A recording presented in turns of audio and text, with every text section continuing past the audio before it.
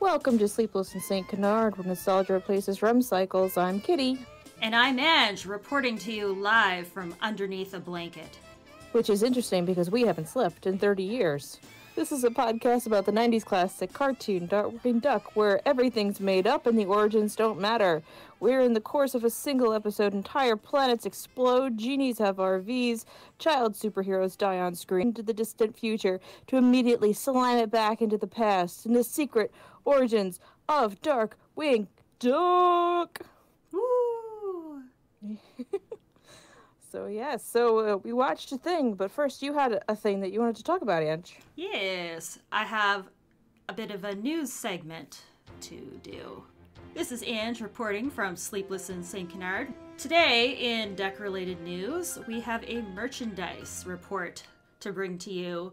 It was announced quite recently that a new Q-Fig quantum mechanics figure is being released. There's already a Darkwing Duck available for pre-order, but now they have announced that they're doing Negaduck, and they've posted pictures of it, and he looks fabulous. He does look really good. Some of the merchandise, particularly anything that has to do with statues or models, I find they always don't quite get stuff right. The features on Darkwing, like his eyes or his bill or his little fluffy cheeks. Mm-hmm. But this one is pretty solid. Yeah, he looks pretty cool. And I mean, like the Darkwing looks nice, but it's a really nice Negaduck too. And it's not, I mean, basically it is just a recolor, but he's in a slightly different pose, so that's pretty cool. Yeah.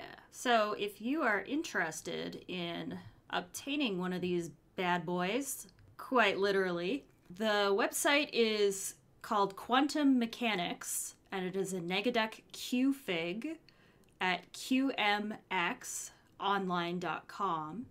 And it's only available for pre-order, and the pre-orders, as of the time that this podcast episode drops, the pre-orders will already have become available, presumably, because they said that it would be Friday, July 23rd would open up for pre-ordering.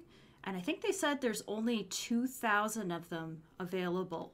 So you gotta rush and pick them up while you still can.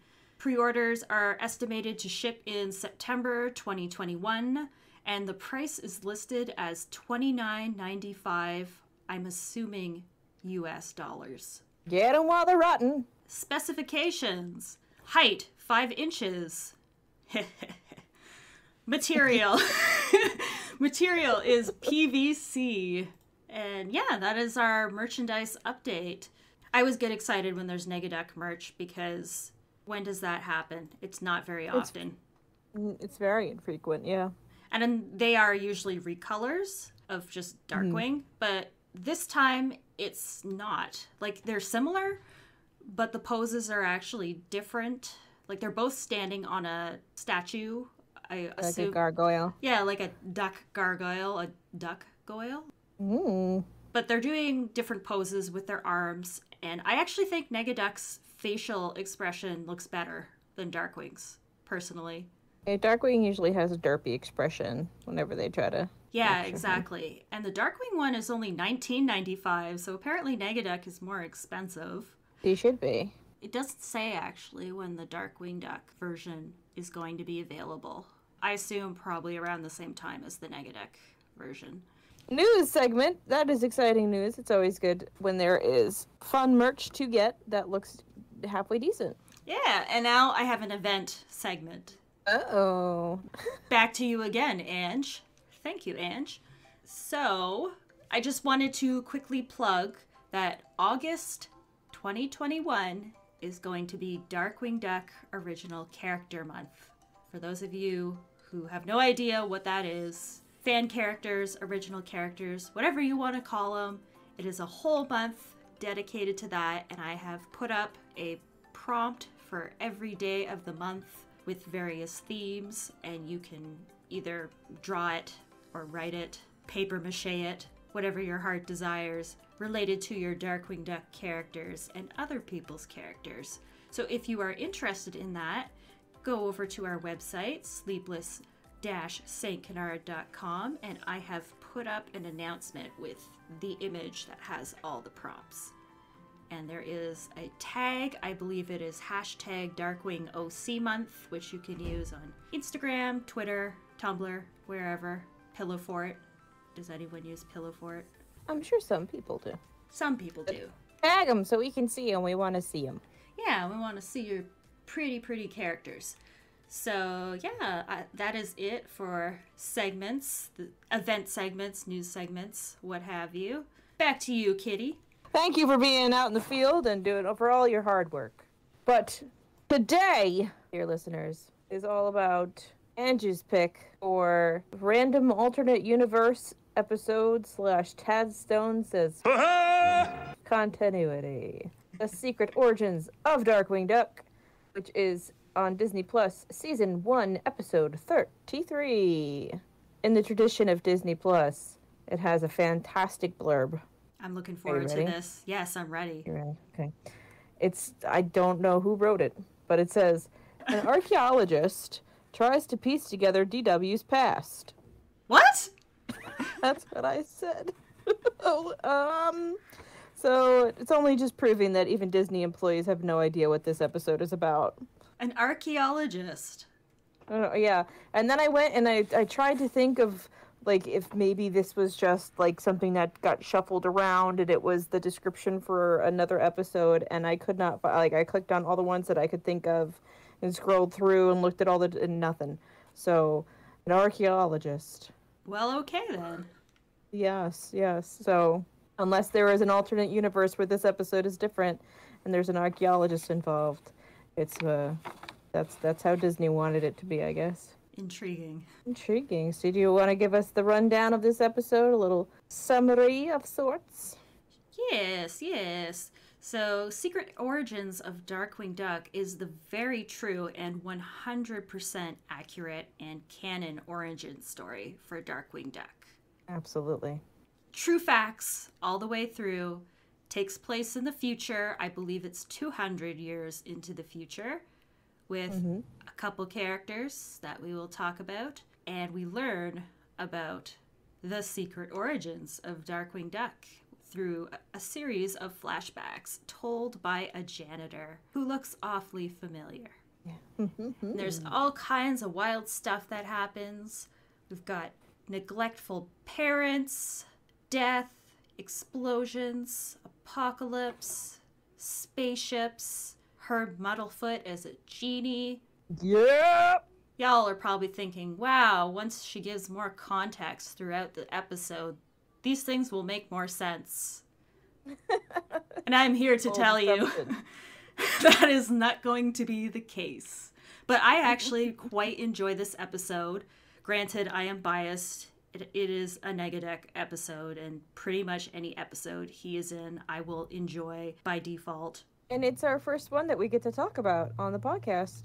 Yeah, but I do actually like this episode too because it is so ridiculous and nonsensical, and I think it just perfectly sums up what I love about this show, where there's just anything can happen and pretty much anything does happen.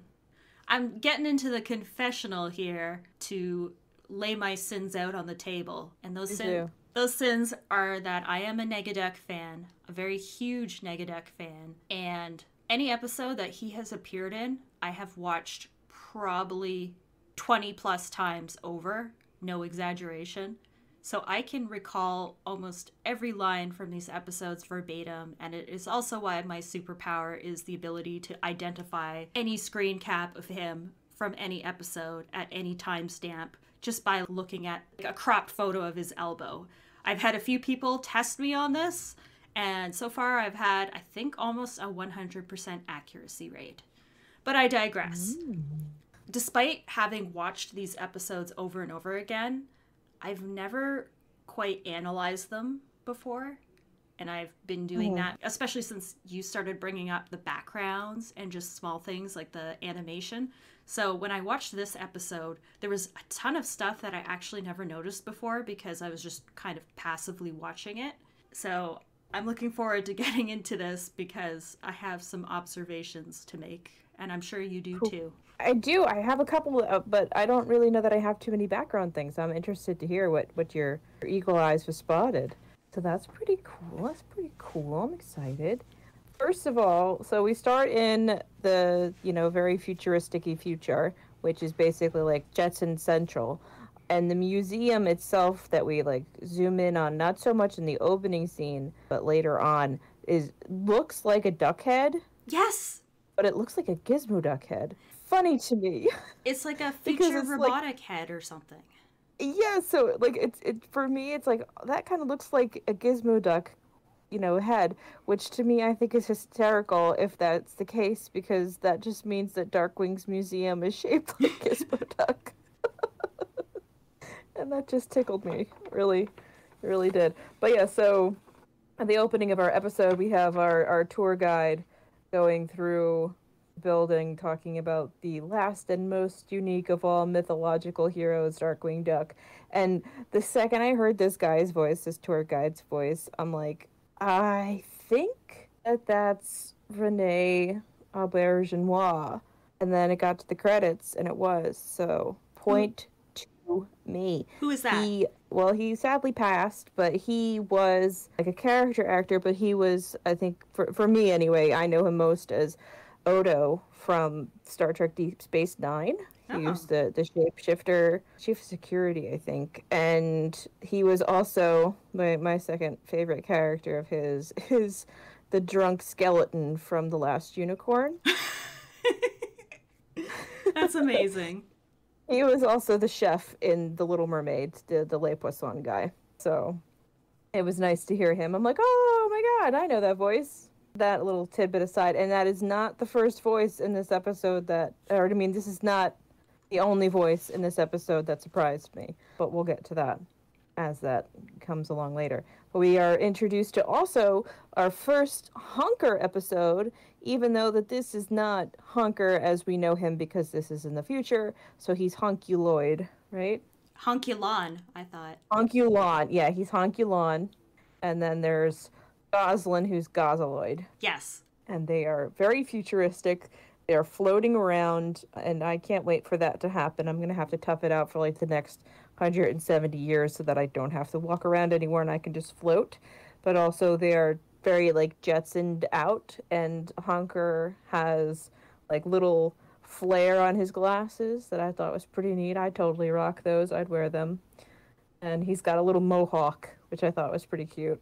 And Goslin's just basically wearing a Bushroots haircut. She really is. And yeah, there is no gravity in the future, apparently. Maybe the moon exploded and it messed with everything. I don't know. But they do walk around, and then the janitor is walking around. So I think it's just they can float, so they do. Did you notice when he was doing his little talk, he mentions the show, he mentions Darkwing Duck, the TV show, and he talks about the primitive people who used to watch this show that had smaller brains, and they became extinct. So was there an apocalypse in St. Canard at some point in time that wiped out everybody, and for some reason these new beings of the future are not related to them? I was wondering that too. I don't know. I guess so. And the only record of the society that came before it is Darkwing's own record. So who even knows? And then apparently a TV show was made, and on his mythic exploits. His mythic exploits. That's a phrase that gets dropped many times in this episode. Yeah, I don't know. Would you like to speculate about what happened in the apocalypse? Yes. Let's see. Comet guy. Full stop. Full stop. Probably him at some point. Launchpad maybe at some other point. Maybe Darkwing Duck himself, doing Darkwing things. I'm just going to blame all the characters for this. Okay. Well, I think you got a good chunk of them. Keep going. I guess climate change. Just in general. Just to be topical here. Climate change. We should have all listened to Neptunia when we had the chance. We should have. Or Neptunia. I wonder if Liquidator and Bushroot are still alive. They fled the planet, and they are now kicking it with Buzz Lightyear. Mm-hmm. How about you? I have one standing theory, and it's that everybody took a bath with their toaster at the same time. Oh. Except Megavolt, right? Well, he rounded up all the toasters after, and then took a bath with all those toasters, and then everyone was gone. Rest in pieces. Rest in toasty pieces. That's how the world should end. So what happens next, Kitty? Well, let's see. So, of course, during the course of this little 5-second tour that we get, Gozzaloid has to sit in the chairs that are just ripped out of Drake's house that get him to Darkwing Tower, and accidentally trigger the little Basil of Baker Street statue, and her and Unculon gets stuck, like, I guess, in the little crawl space thing in there, and no one comes looking for them. The children just get lost in the museum and then fed to the spinning chairs. And 7 hours later, the janitor, who looks suspiciously like a certain masked hero, comes whistling along with his little Fantasia science-y cleaning crew and frees them. No one ever comes looking for lost children in museums. That was actually a note I made, was nobody noticed these children missing for 7 hours. Maybe in the future, the children just run their own lives. They don't have parents. Well, she does yell about how she's going to call her lawyers, so maybe these children are more advanced than we give them credit for, and our tiny brain pans can't comprehend it. And instead of saying keen gear, Gozzaloid says kinetic gear. I took count, she only says it twice. So, there's that. And she is, of course, super into hearing about, Darkwing Duck, and Hunculon is super unimpressed about all of it. But, of course, this janitor just happens to know everything and is not obviously making it all up as he goes along. And this is where the real meaty bits of our episode come in, where it is basically just a giant Superman ripoff for this next section. Before we start that, I noticed a funny observation. When Hunculon is saying that it's just a myth and it's not real, the not Drake is like, what? And he does that thing, where they like stick their finger in their ear and then they twist like they haven't heard properly, except he doesn't have an ear hole. So he just puts his hand up to his head with his finger up to his forehead and does the motion. And it makes the little squeaky sound. Oh, yes. And somewhere in there, Hunculon's allergies are acting up, and the janitor gives him a purple handkerchief. Ooh. Foreshadowing. So, yes, we get to hear about that, Darkwing wasn't from our planet. Don't ask logical questions about birth certificates, honker. Jeez.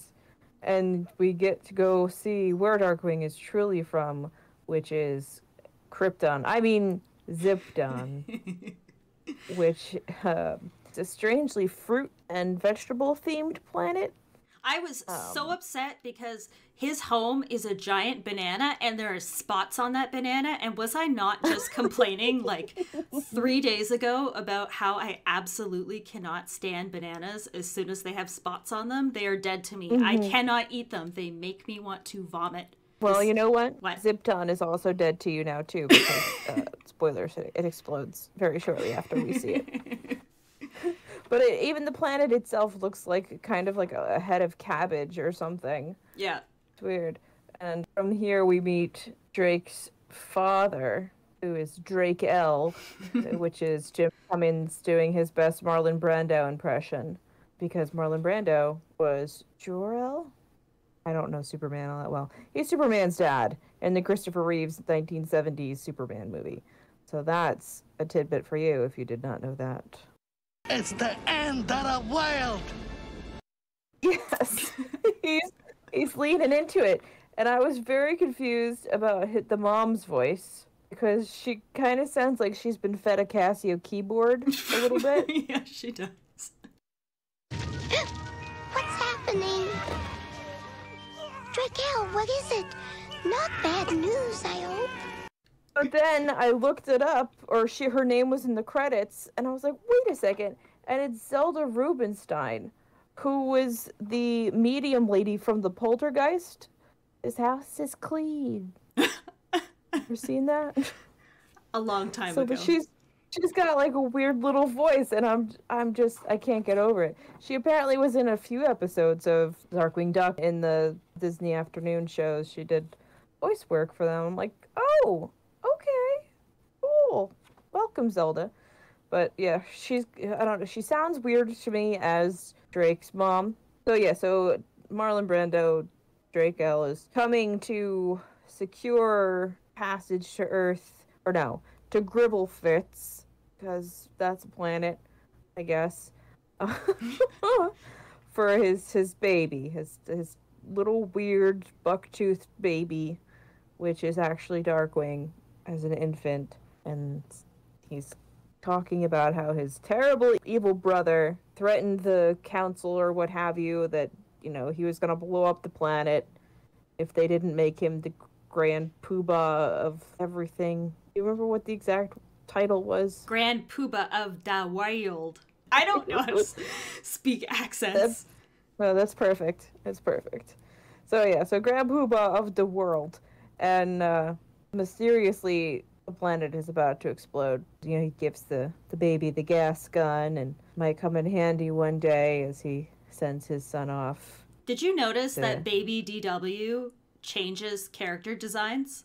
Yes, like he's like a little nugget wrapped in a blanket, and then he's basically just a small, full-grown version of himself. He just morphs like halfway through the scene. They put him in the ship, and suddenly he looks like, a tiny, just Drake. Yeah, and he looks very sad as his rescue rocket blasts off. But then we get to the better part of this whole segment, where it just flips to the opposite side of the planet, where we see Drake L's brother, his evil brother, and they live in a giant clove of garlic, and that made me laugh really hard. I was like, that's perfect. It's the perfect home. And his dad is raging about how stupid his brother is, and the only reason why the planet is about to explode is because Drake L sat on the detonator, which, you know, checks out. I was kind of hoping he would be doing an evil Marlon Brando impression, but he's just basically Negaduck Light. He really is. The bomb never would have gone off if my idiot brother hadn't sat on the detonator. It's just so funny because he's immediately, like, you know that he's just trying to save his own skin. Like, he has no intention of putting his wife or that baby in that rescue rocket, but he's just raging about everything that's going, like packing his stuff. Negaduck's mom has some serious Mama Crackshell vibes going on. She's got her hair rollers and the bathrobe, and she's just kind of like flinging the baby around. The baby's just being a terror because of course he is. So this episode is complete nonsense, but you cannot tell me this is absolutely what Negaduck's parents were like. Negaduck, just look at him. That is the face of a man whose mother carried him around by his diaper like he was a sack of trash and just swung him around carelessly while screaming at her husband all the time, and he probably killed them both. It's true. And she's great too. She's just complaining. So this is Zelda Rubinstein again. Didn't I tell you it was a stupid idea? It wasn't my fault. What if it goes off, I said? What'll you be Grand Poobah of then, huh? The Grand Poobah of Rebel. Oh, very impressive. They're great. And of course, he's like, oh, so long, whatever, great marriage, goodbye. Where do you think you're going? To Gribblefritz! So long was a nice marriage. Hate to see it end this way. And she, drags him out of the rocket and throws the baby at him and tries to save herself. But of course, the most formidable and evil of them all is the nega baby. As he blasts away, he gives them a victory raspberry. And, Nega Dad is like, well... Oh, well, look at it this way. Our planet's only blowing up. On Gribblefritz, they'll have to deal with him. It's basically like they're about to die, but they're like, well, at least we don't have to deal with him. That's parental love right there. That is it's beautiful. True Negaduck essence right there. Yes, and he's such a little dick, too. He's great. And then, they didn't get to Gribblefritz because the rockets collided in orbit. Well, orbit. In orbit. And there's the one thing that I really remembered about this episode is the one little throwaway line that baby Darkwing says is, Sunday driver!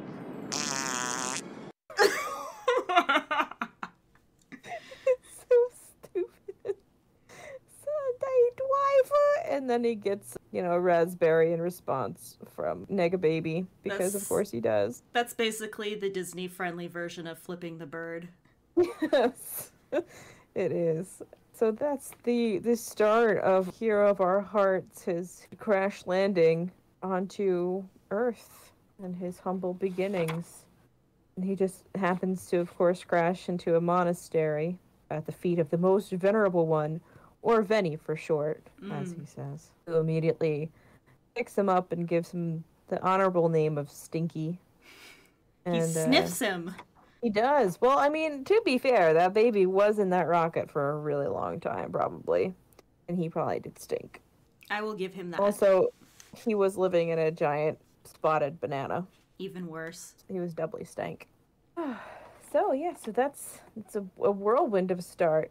Of course, living at a monastery means that we get to have a bit of a montage of how Drake grows up there. But he doesn't really, because he's a baby, and then he's like his full-grown self, but talking like a baby. It's the first thing in this episode to unsettle me, and it's not the last. But he just, we go through our little montage of him being like, I found inner peace, and basically he's just getting whacked in the face with a cane because he keeps doing stupid things. But of course he learns how to fight using martial arts, which is basically just flinging around his arms and legs in rapid succession. Like, there's no rhyme or reason to it, really, but he wins. Look over your shoulder, there's cannibals, and then he kicks a guy. Hey, look! Cannibals! Huh?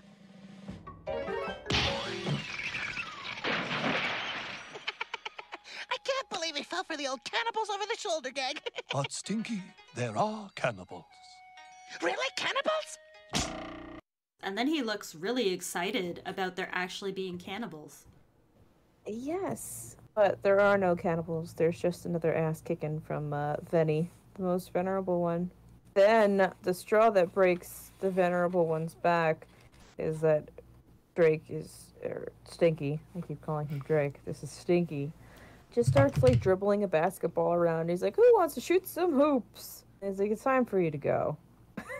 You need to get out of here. And he's just like, go find the home in your heart. And just kicks him out into a desert, an endless desert.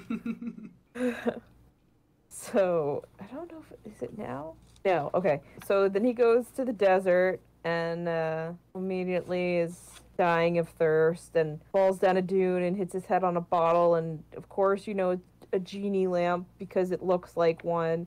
And he goes to drink from it, and I totally forgot that Herb Muddlefoot, the hero of my heart, my love, was in this episode. And I thought so. I thought you didn't remember because when we were talking about this episode in the previous recording, you were like, I don't remember anything about this episode, and you didn't bring up Herb, so I was like, she doesn't remember. So I kept quiet. I kept quiet so it would be a surprise for you because I knew you would be very excited. I was trying to figure out how to meld the words Herb and Genie together, and I came up with Heaney. which is not my best work, but he's fantastic. I love him, and he's got the whole typical Genie getup, but his fruit bedazzled Hawaiian shirt is now a robe. And also, Stinky drank him. He did. He drank him, and then the smoke came out of his ears that he has, and from the mists, the man, the myth, the legend emerged Herb Muddlefoot. I watched this episode twice, and my brain is so fried. Like, why is he mad at Stinky? Like, he tries to step on him. Maybe because he drank him. Oh, I guess. So, yeah, so he tries to stop him, but of course Stinky is the master of martial arts and stops him. And then he just, like, lays him out, and it just made me laugh because Herb just goes, Oh, my sacroiliac! That was my only note for that scene. I just love his delivery so much. He's just so good.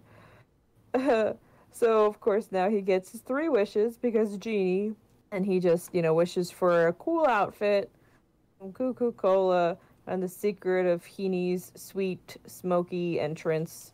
So that's how he's able to do his I Am the Terror things, according to this totally true and accurate origin story. And then after he, gets his wishes, Heenie is just like, well, I gotta go pick up my RV at the shop. See you later. He's gone. So it's like, Herb, my love. So genies have RVs, and how long has that RV been in the shop if his bottle's been in the desert all this time? That RV is super done. But from here, we blast back into the future, where Gauze and Honker call the janitor out on dropping the far more interesting part of the storyline, which is what happened to Nega Baby. And I am so upset that we didn't get to see any of what happened to him, because the janitor is like, what other baby? Yeah, the evil cousin. Well, he was picked up by space pirates. I was like, that's a whole show in itself. Negaduck and the Space Pirates? Yes, please. I'd watch that. Absolutely. Yeah, so Negaduck, raised by space pirates, and just so happens to find his way to Earth as well in a accurately colored, spaceship that in his branded colors, and sees his doofus cousin. The first thing he says, oh my god, what is the line? It's so funny, it made me laugh. He's like, the first thoughts were, just goes, What a sap. Classic Negaduck. it's perfect. Because he's like, building it up. His first thoughts is, what a sap. And then he beams him up because he's got to, I guess, try to convince his cousin to join him. He does this in the most Negaduck way ever, of just swiveling around in his chair, in his evil chair swivel. And I noticed later on, I didn't notice in this scene, that he just has a lever that does it. So he just has an evil swivel lever on this chair, which is great. So he's like, hey, I'm taking over the world, want to come? And Stinky's like, nah. So Negs is just like, well, all right then, and drops him out of the trap door of his spaceship, and that's their whole interaction until their epic showdown at the end. Did you notice that even though Negaduck has a lower voice, in this episode, he still sounds younger? Yes, I did, actually. He's not as deep as he usually is. Yeah, like his voice is still different from Darkwing's voice, but at the same time, he sounds like, I don't know what age they're supposed to be. I assume teenagers or early adult. I think that was a conscious decision by Jim, which is interesting. The amount of skill to be like, yeah, he has a low voice, but I'm going to somehow make him sound young anyways. Tell you what, you help me conquer this planet, and I'll let you breathe. To which Stinky naturally replied, not on your sweet patootie, pal. You're too good for my own good, cousin.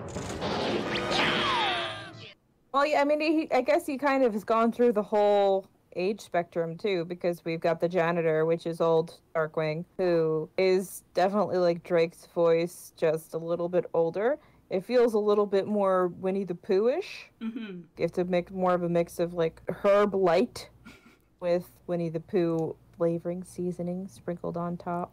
And then, the babies and the, Stinky and Negs as whatever age they are, because they don't really say how long he was at the monastery. I just kind of assumed that he was, there for as long as, like how old Drake is in the show proper, but I guess that's not really case, because that would be a long time to be at that monastery, like 30-something years before he decided to become a superhero. I'm gonna say 18 is my guess. Yeah, I'll agree with that. That sounds good. And then we have a higher register Negaduck because of it. That makes sense to me. It's canon. It's happened. So as Stinky is plummeting to his presumed death, his fall is broken on the nose of the Thunderquack, and inside is a couple familiar faces. One is Goslin in her second appearance in this episode, where she is a superhero character. named the Mysterious Masked Avenger of Evil, but just Avenger for short. And Launchpad McQuack, her sidekick, an all-around nice guy. Launchpad is just typecast all the time. And of course, she sees that Stinky has her one weakness in hand. Cuckoo Cola. She is. You know, who isn't weak? She makes the sign of the cross, too. Oh, does she? Yeah, she puts up her fingers and does the whole crossing fingers over to do the sign of the cross. And she's like, get that away from me. She's diabetic. Keep it away, ye foul creature.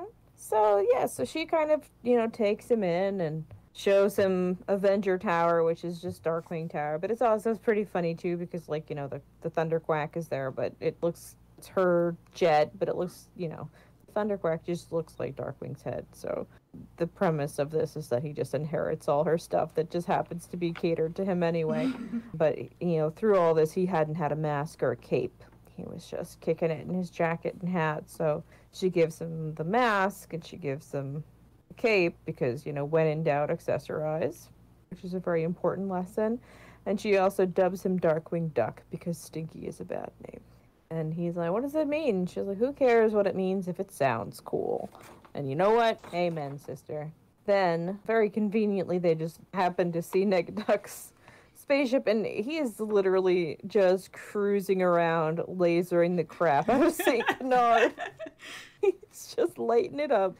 He's just, I guess comes to the planet over a desert, and the first thing he sees, he's just like, yeah, well, let's just mow this down. And you gotta love him for that. They hop into the Thunderquack and they give chase.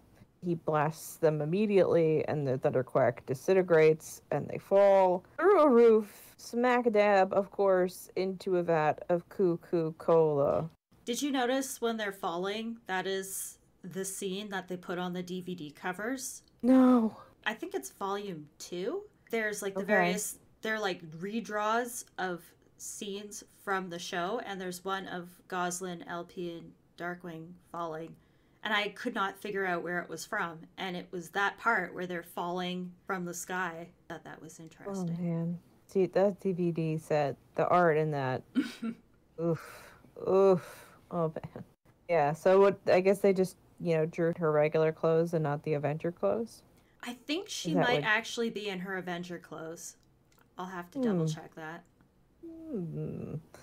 Interesting. But yes, because they fall right into a vat of Cuckoo Cola, this begins Goslin's extended death scene. And this is the second part of this episode where I just did not like it. He carries her out onto the pavement and she's just completely bloated and wobbling like Jell-O because she's so full of Cuckoo Cola, and I hate it. It just blows oh, this is terrible, I hate it. So then she does the fake out death thing. She has more psych out deaths than the Return of the King had fake out endings. And it's, all Darkwing, you've got to take over for me. You've got to become a crime fighter. Goodbye. She pretends to die. Three times she does it. And then when she finally does die, she just spurts out a fountain of soda. And I hate that too. I think that was your slime moment. I didn't like it. I was not a fan. But then, Mr. quote-unquote all-around nice guy, Launchpad, is like, No! Now there'll never be a cartoon series based on her mythic exploits! And what's more, I'm out of a job. And then they both turn and stare at her corpse. And it changes to a new scene. What? I mean, we could have probably done something different. Are you guys cannibals? What's happening? Don't know. And that's it. And then we just go to Darkwing in his newly inherited tower, immediately over his grief. I thought it changed to the future again with Gozzaloid and Honkulon, and they're crying. Oh, right. Okay. And okay. So crying. But the Honkulon is a tough guy. He's just still blaming his allergies. He's not really sad. But then, then it goes to Darkwing in the tower where he's working on his alliteration and his all that nonsense. They hop back into another thunderquack. They do.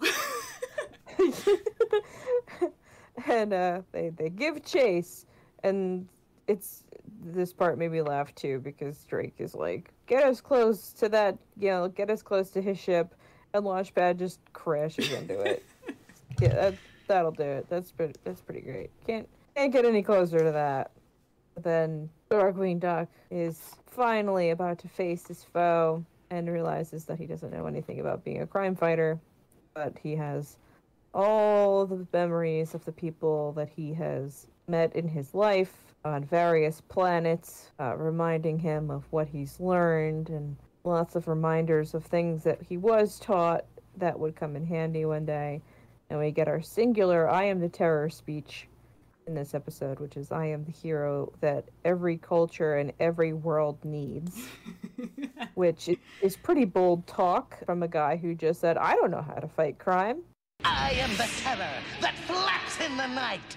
I am the hero that every culture and every world needs.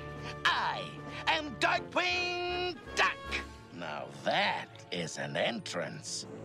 And then, Negaduck uses that little evil turn handle on his chair to turn around and look at him. It could come in handy one day, little throwaway thing we get from his dad. He's like, oh yeah, the gas gun, which we haven't seen since his planet exploded.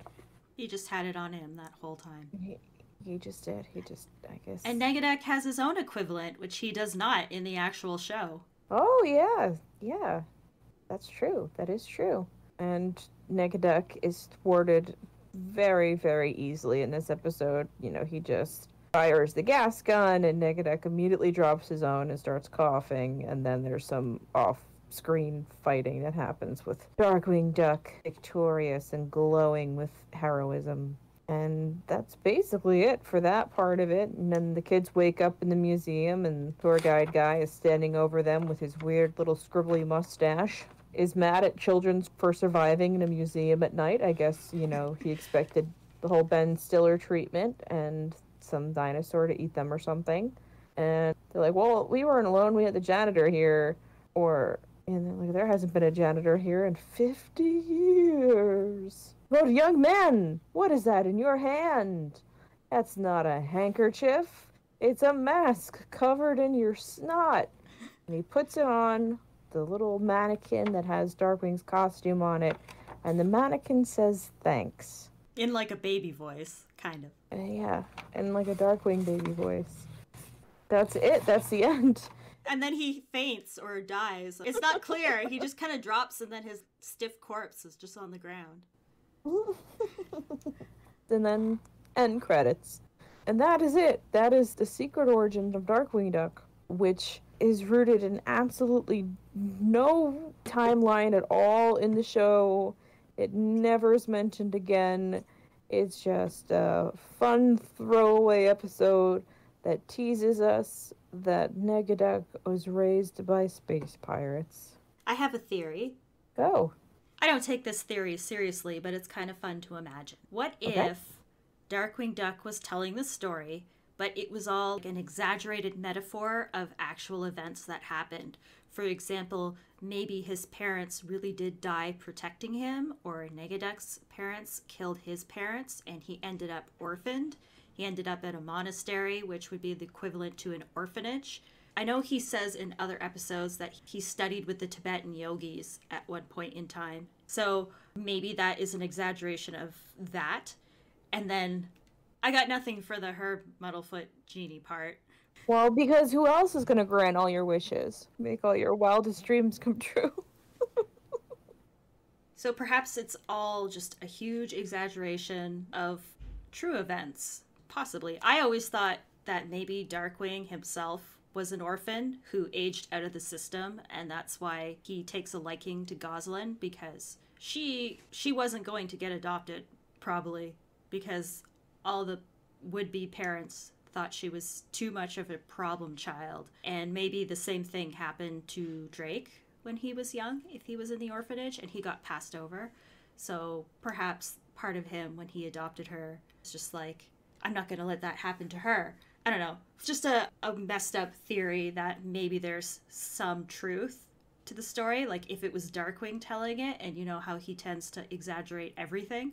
What? Yeah, no, because that definitely seems like the janitor is obviously him. Again, like even in the timeline of this episode, it doesn't make sense because they're talking about how, you know, Darkwing Duck was around 200 years ago, but this is obviously, like, janitor is Darkwing. Like, that's pretty clear from the way that he talks about it and the way that, you know, he spins the story and all that stuff. But isn't he a ghost?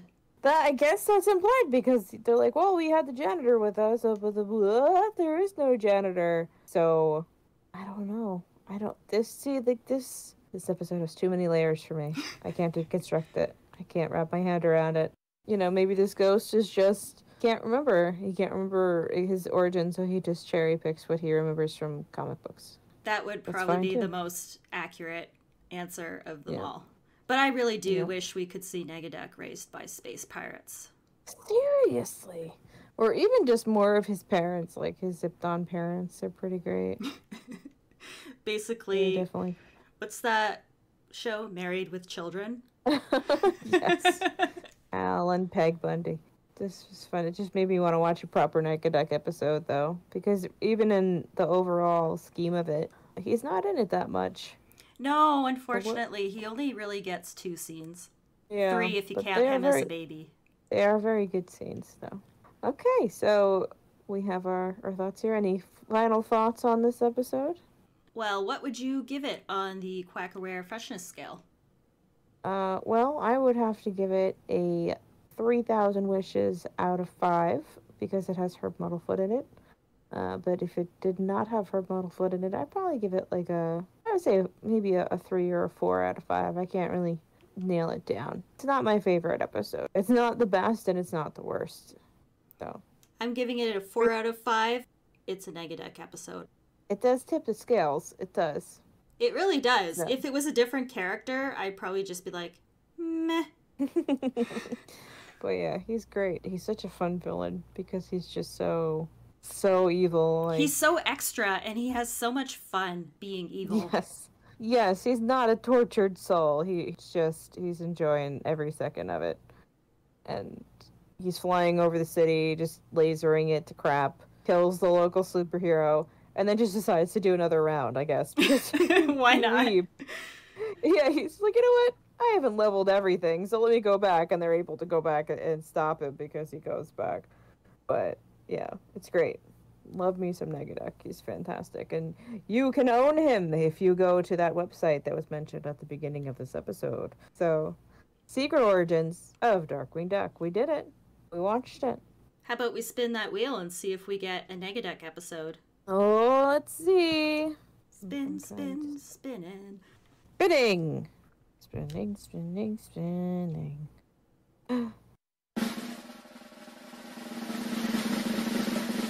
Oh, baby. From our lips to Negaduck's mouth, we have life, the Negaverse, and everything. Ah! Silence. Are you there? Okay. I was just so overcome with joy that I couldn't even speak. I just didn't know if I lost you. But yes, so this is exciting. We get Life, the Negaverse, and everything, which is a really good one. I'm excited to watch this one. It's got everybody. It's got tons of Negaduck. It's got the 5. It's got the Negaverse. It's got Herb Muddlefoot and... God, yes! Leather Daddy Herb Muddlefoot. Where they're gonna eat him alive. It's a good episode, man. Oh, yes!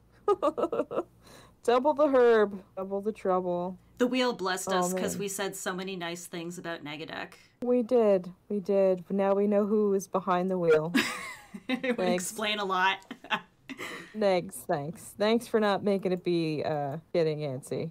So, okay, cool. So, I don't know that we're gonna do this immediately. No, next episode will be a guest episode.